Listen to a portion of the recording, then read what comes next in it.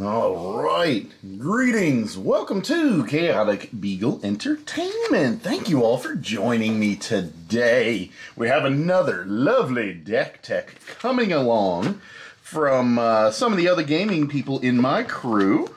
I was lucky enough to get them to loan me a couple of decks to do some extra DeckTechs on to show off to you all and see what you all think, and you know, just kind of share something that you guys may have thought about making, or, you know, a deck that you might have been like, I wonder what it would, what some of the good includes would be on that one. So, yes. So, thank you for joining me. I am Chaos, and this is the ChaoticBeagle channel here. So, if you like these deck techs, please do comment below. You know, I love conversing with you all back and forth, chatting and everything. But I also would love it if you all would like, subscribe, and hit that bell notification so you get notified when we do more of these. I like doing them. I enjoy it.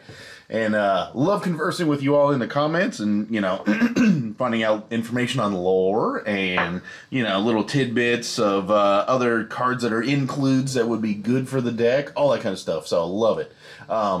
But with that... Oh.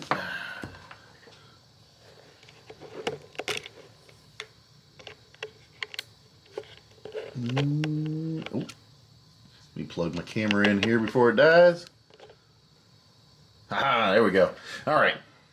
So with no further ado, we are going to go ahead and get it on with this deck tech for today. Today we have a very interesting one that buddy Spartan runs. It is... Let's get this camera to focus here. Come on, camera. There we go. Brago King Eternal. This is one that Spartan runs on occasion. So 2 white-blue for a legendary Spirit Noble 2/4. It has flying, and when Brago King Eternal deals combat damage to a player, exile any number of target non-land permanents you control, then return those cards to the battlefield under their owner's control. So, very nice, very spicy little deck here.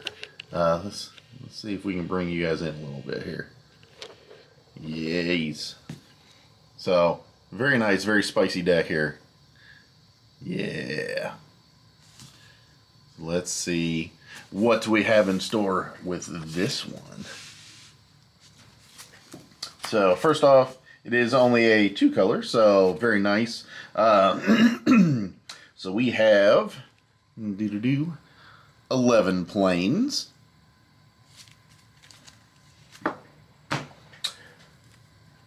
For the beginning of our land base for this deck, the second part is blue, which we also have 11 islands. And he's got, you know, the same art on all of them, so came out nicely. Yes. All right. Next, we have 13 unique lands in this deck. All right, so we have Terramorphic Expanse, Tranquil Cove, Floodplain, Dog Licking My Arm, Myriad Landscape,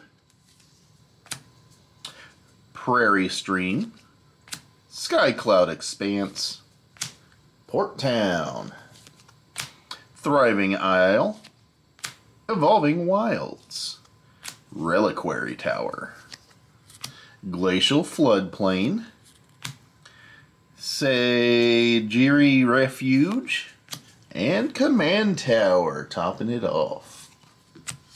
Not too shabby. Not too shabby at all. Alright, next up is the artifacts. This deck looks to have... let me see here. 12. It has 12 artifacts. Alright, so...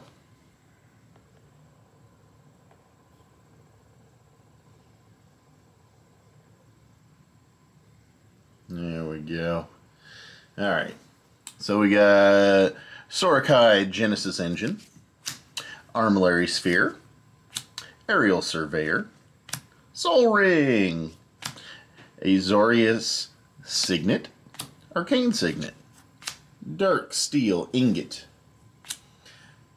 Guild Globe, Altar of the Brood, Hero's Blade, Azorius Locket, and Strionic Resonator, which this is nice because you can pay the 2 and then basically copy Brago's ability while it's on the stack. Well, you have mana rocks in here that come into play untapped when you hit with Brago. Basically, you can copy his ability while it's on the stack. These come in, and basically you can just rapid fire his ability off. And this deck has a lot of ETBs, ETB triggers. So you just get a ton of ETB triggers off.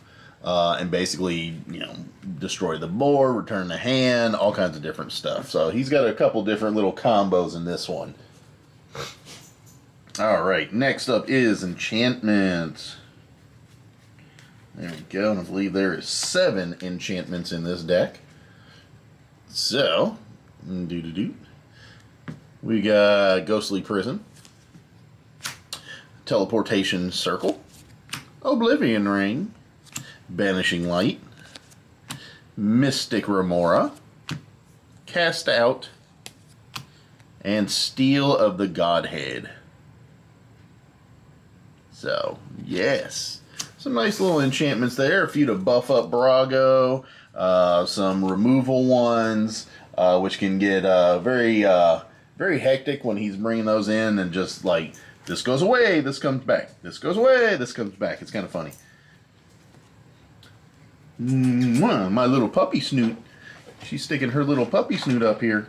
No, that's my notes. That's my notes. You crazy beagle. Alright, enchantments. Or not enchantments. Sorceries. Sorceries. We have 2. Watch your head. Alright, we have...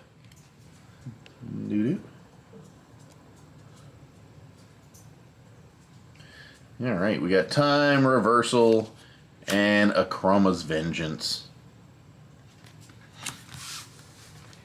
Those are the only 2 sorceries we have in this deck. Instants. We have 11 instants in this deck. Alright. So we have Brainstorm, Valorous Stance, Counterspell,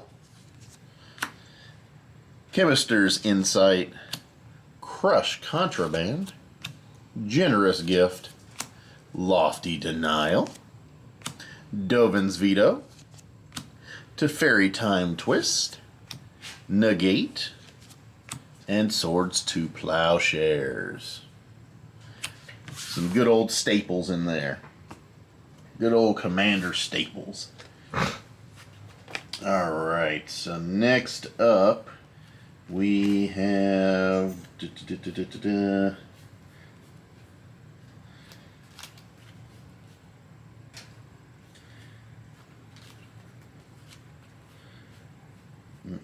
creatures.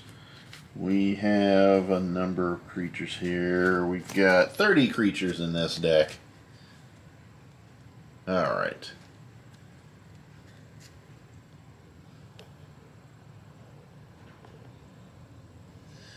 Okay. So, for the creatures, Venzer, Shaper Savant, Wall of Stolen Identity, Wall of Omens. Give me sight beyond... No, that's Thundercats. Wrong one. Wrong one. Sad Robot, Solemn Simulacrum, Whirler Rogue, Tribute Mage, Trinket Mage, Restoration Angel, Archaeomender, Mist Raven,